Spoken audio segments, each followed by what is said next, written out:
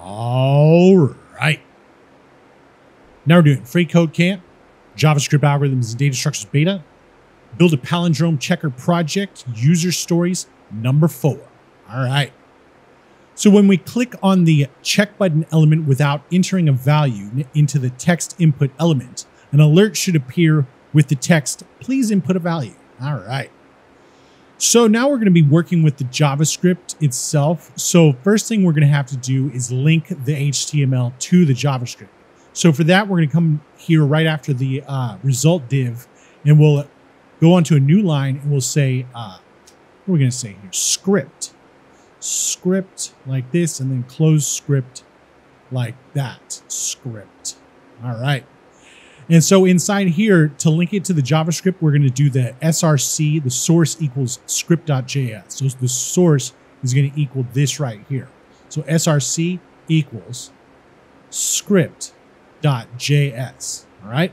So now this and this are linked. All right. So let's come over here. So what we're going to have to do now is we're going to have to make the variables that link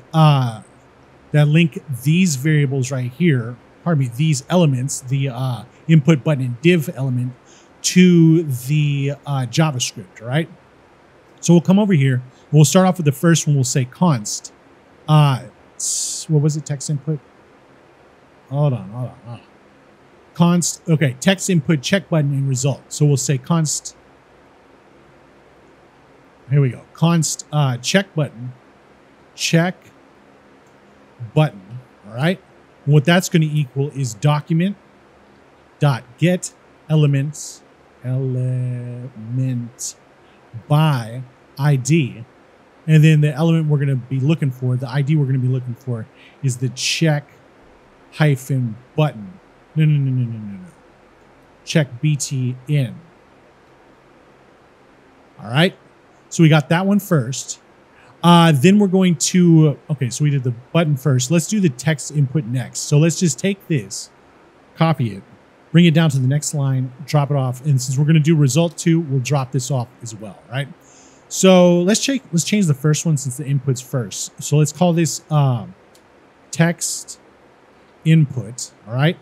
And then we'll change this check button to text input. So we'll say text and then input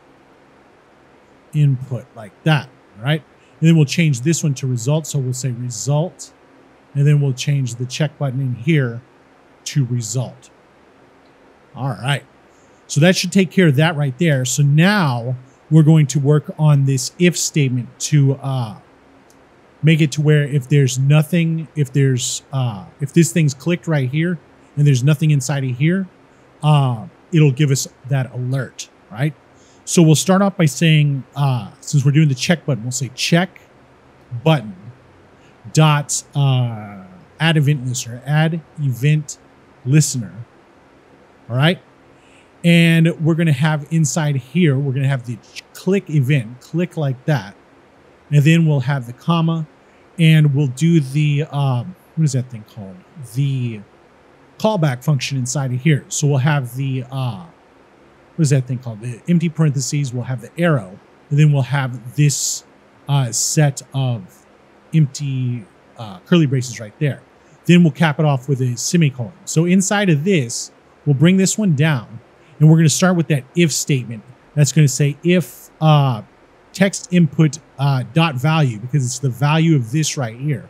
So if text input dot value, if text input dot value triple equals, and then we'll say an empty string. So if there's nothing in there, what we're going to do is throw that alert.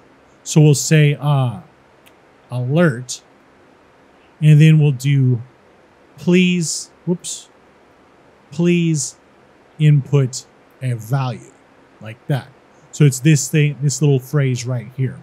All right. So now let's check the thing since we have nothing in there. Check it. All right. So it does do this alert right here.